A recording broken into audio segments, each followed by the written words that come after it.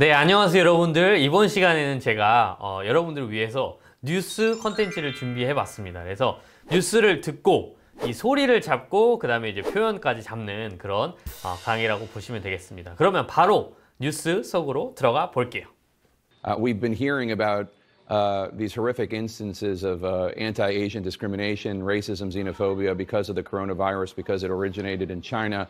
You and I talked about this. You said it was okay for me to bring it up. You had an unsettling encounter today while out reporting on this story. Yeah, I think it's been since elementary school that I haven't heard it directly to my face. It's something that you see on social media frequently, especially if you're an Asian American reporting on controversial or even non-controversial news items. And so we were standing there preparing for live shots this morning, just hours ago, and a man walked up and used a racial slur, slung it right at me. And I was so surprised and so taken aback that I asked him to repeat it because I couldn't believe it. So it is something that is happening.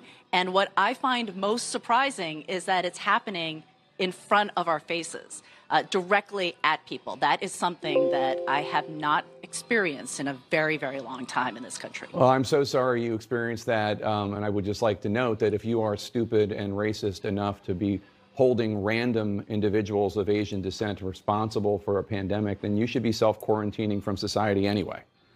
So that's what I have to say to that idiot. Kyung-la, thank you so much for your excellent reporting as always. Coming up. 네, 여러분들 이렇게 소리를 내고 있죠. 한번 읽어보면요. We've been hearing about these horrific incidences of anti-Asian discrimination, racism, xenophobia because of the coronavirus. Because it originated in China. And you and I talked about this. You said it was okay for me to bring it up. You had an unsettling encounter today while out reporting on this story. Yeah, I think it's been since elementary school that I haven't heard it directly to my face. It's something that you see on social media frequently, especially if you're an Asian American reporting on controversial or even non-controversial news items. And so we were standing there preparing for live shots this morning, just hours ago, and a man walked up and used a racial slur, slung it right at me. And I was so surprised and taken aback, and that I asked him to repeat it because I couldn't believe it. So it is something that is happening. And what I find most surprising is that it's happening in front of our faces, directly at people. That is something that I have not experienced in a very, very long time in this country. I'm so sorry you experienced that, and I would just like to note that if you are stupid and racist enough to be holding random individuals of Asian descent responsible for a pandemic, then you should be self-quarantining from society anyway. So that's what I have to say to that idiot. We've been hearing about these horrific incidences of anti-Asian discrimination, racism, xenophobia because of the coronavirus, because it originated in China. And you and I talked about this. You said it was okay for me to bring it up.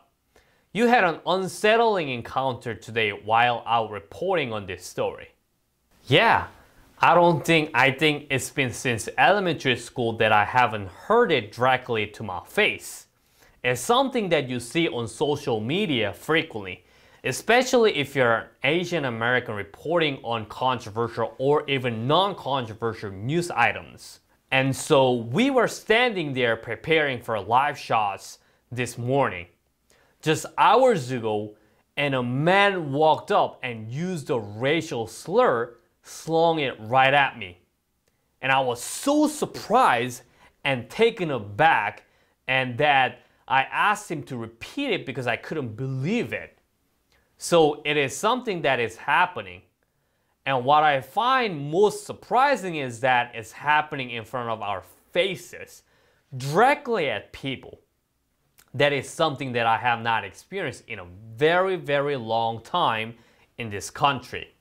I'm so sorry you experienced that, and I would just like to note that If you are stupid and racist enough to be holding random individuals of Asian descent responsible for a pandemic, then you should be self-quarantining from society anyway. So that's what I have to say to that idiot. 이제 뉴스를 우리가 한번 들어봤습니다. 함께 한번 읽어보는 시간을 가져봤고요. 그래서 좀 빠르게 짚고 넘어가 볼 거예요. 네, 일단 첫 번째 소리부터 좀 잡아보면요. Racism, xenophobia, incidences 하잖아요. 근데 앞에다가 여러분들이 강조점을 찍어주셔야 돼요. 그래서 incidences. 우리 소위 이제 anti라고 하잖아요. anti 그 단어인데요. anti 이렇게 소리를 내고 an 할 때 그때 발성 확 찍어줘야 돼요, 여러분들. Asian discrimination, discrimination 이렇게 가고 racism 앞에 찍죠. racism 앞에 찍고 xenophobia 할 때 앞에다가 여러분들 찍어서 소리 내주시면 되겠습니다. Because of the coronavirus 하고요. Because it originated 할 때도요. originated 할 때 여기다가 찍어주셔야 돼요, 여러분들. 그렇게 소리를 내야 원어민들이 무슨 말인지 알겠다라고 이해를 할 수가 있는 거죠. You had an unsettling encounter 하고 나오는데요. unsettling 할 때 할 때 그때 unsettling 그 다음에 encounter 할 때로 여기다 찍습니다, 여러분들. encounter 이런 식으로 소리를 내주시면 되겠습니다. 여기서 굉장히 어려운 단어 하나 나옵니다. 뭐냐면은 controversial 하는 단어가 나오는데요. controversial 할 때 controversial 이렇게요. or even non-controversial. directly 하는 부분을 조금 설명드리면 우리는 다이렉트 손해보고 막 이렇게 한단 말이에요. 근데 우리는 다이렉트 이렇게 사음절에 쳐요. 원어민들은 절대 그렇게 치지 않습니다. direct 해서 이음절에 치는 거고요. direct 할 때 여기다가 여러분들 발성 딱 찍어주시는 게 중요해요. 그래서 directly 그 다음에 pandemic 할 때도 that pandemic 요새 코로나 때문에 난리잖아요, 여러분들. 그래서 팬데믹 대유행병을 얘기를 하는 건데요. pandemic that 할 때 그때 강세 넣어준다. 정리를 살짝 해보자면 뭐예요? 우리는 뭐 2음절, 3음절, 4음절에 내는 단어들을 원어민들은 1, 2음절에 내는 게 많았다. 그래서 발성으로 소리 내는 게 중요하다는 점, 자연스레 강세 따라온다는 점을 배워봤고요. 그 다음에 가볍게 발음 한번 잡아볼게요, 여러분들. 발음. 여기서 그 racism 나오고 그 다음 단어 나오잖아요. xenophobia. 한번 이 소리 한번 들어볼까요? Discrimination, racism, xenophobia because of the coronavirus. Racism, xenophobia because of the coronavirus. Racism, xenophobia because of the coronavirus. Racism, xenophobia because of the coronavirus. xenophobia 이렇게 나오는데요. 이 소리가 정말 우리 그 한국 사람들은 익숙하지 않은 소리예요, 여러분들. 그래서 우리는 보통 J 발음을 내거든요. 좀비, 그냥 좀비 이렇게 한단 말이에요. 근데 그렇게 하는 게 아니고 아랫입술과 윗입술이 이렇게 거의 포개질랑 말랑한 상태에서 치즈 정도 이렇게 가까이 xenophobia 이런 식으로 소리해요. xenophobia. 그 다음에 하나 보면은 우리 그 코로나 바이러스 할 때요. 우리는 그냥 코로나 바이러스 이렇게 친단 말이에요. 근데 원어민들은 이 혀를 갖다가 이렇게 꼽니다, 여러분들. 우리는 그냥 이렇게 치거든요. 코로나 바이러스, 코로나 로 혀 이렇게 탁탁탁 치는 거 보이시죠? 근데 원어민들 이렇게 안 하고 이렇게 꽈서 입 천장에 혀를 닿게 하면 안 돼요, 여러분들. 코로나 바이러스 이런 식으로 여러분들 소리 내주시면 되겠다. 발음 같은 경우는 뭐 영국 사람들은 알 발음도 안 해요. 그냥 water 이렇게 하는 water 뭐 이런 식으로 하거든요. fire 이런 식으로 하기 때문에 발음이 뭐 필수는 아니에요. 이건 약간 뭐 충분 조건이라 해야 되나? 근데 필수는 발성 강세 리듬입니다, 여러분들. 네, 그래서 여러분들 이번 시간에는요 anti-Asian에 대한 반아시아 백인인데 reporter 같은 경우는 에이시안이에요. 어떠한 인종차별을 겪었는지에 대해서 지금 설명을 하고 얘기를 하는 그런 어떤 장면이라고 보시면 되겠습니다. 왜냐? It originated in China. 중국에서부터 코로나 바이러스가 생겼기 때문에 미국에 가면은 이제 차별이 좀 있겠죠. 표현을 한번 볼게요. 이제 표현을 보면은 We've been hearing about these horrific instances of anti-Asian discrimination 하고 racism, xenophobia 이렇게 나오는데요. 뭐냐면 여러분들 그 discrimination 같은 경우는 차별을 말해요. 차별. 근데 racism도 차별이거든요. 그 다음에 xenophobia도 약간 차별의 의미를 담고. 그럼 여러분들이 아마 조금 헷갈리실 거예요. 이거 뭐야? 이거 다 차별이야? 라는 생각이 드실 텐데요. 조금씩 의미가 달라집니다. 어떤 게 달라지냐면 discrimination 같은 경우는 그냥 차별이에요. 그러니까 뭐 장애 우에 대한 차별도 될 수가 있고요. 남녀 차별도 될 수가 있습니다. discrimination 같은 경우는.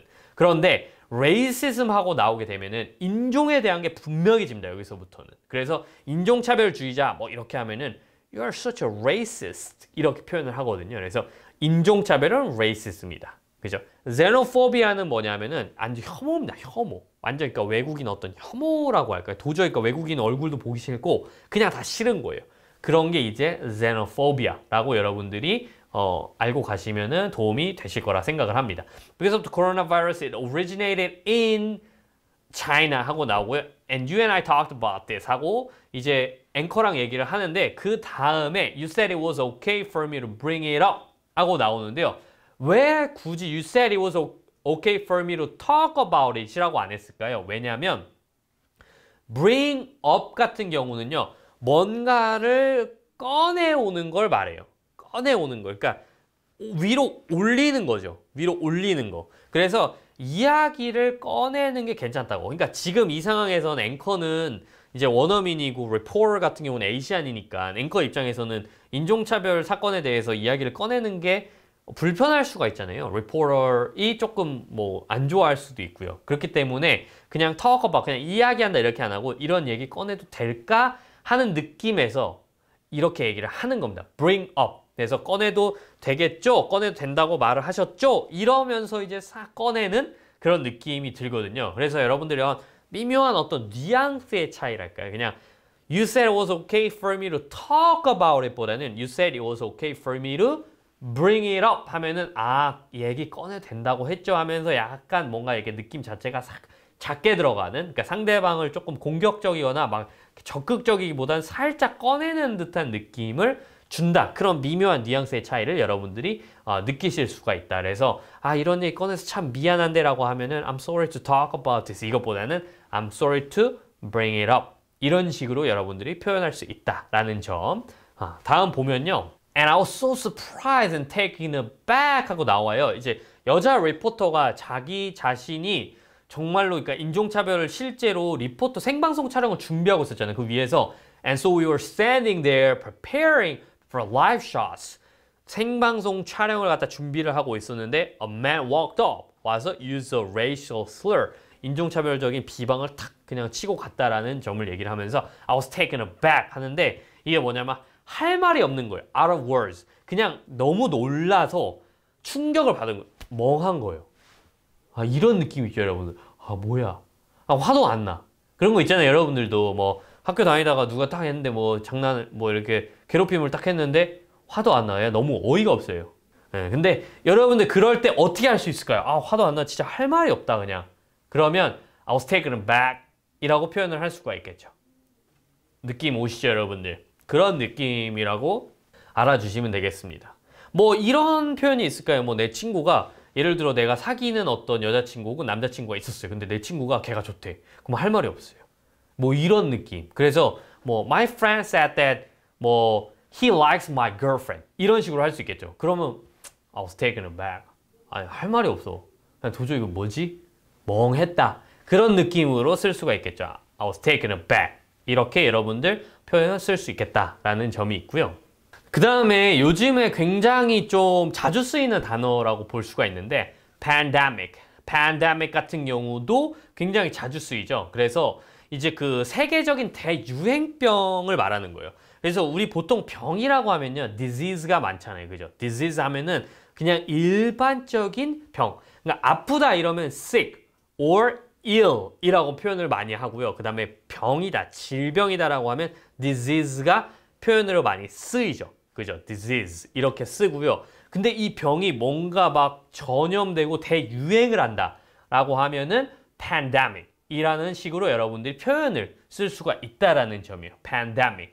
그 다음에 또 quarantine 하고 나오는데 quarantining 하고 나오는데요. quarantine 하면은 뭔가 이렇게 격리시키는 거예요. 우리나라도 격리를 많이 시켰잖아요. 그러니까 코로나 바이러스에 감염된 어떤 그런 사람들을 격리를 시켰는데 그때는 어떤 표현을 썼냐면 quarantined 그래서 격리되다 하면은 quarantined 라고 여러분들이 써주시면 되겠습니다. 그래서 I was quarantined because I had coronavirus. 이런 식으로 표현을 할 수가 있겠죠. 나 코로나바이러스 걸려서 나 quarantine 됐었다. 그래서 격리 됐었다 라고 여러분들이 표현을 쓸 수 있는 그런 문장이라고 보시면 되겠습니다. 네, 그래서 이번 영상은 여기까지 하고 마치도록 하겠습니다.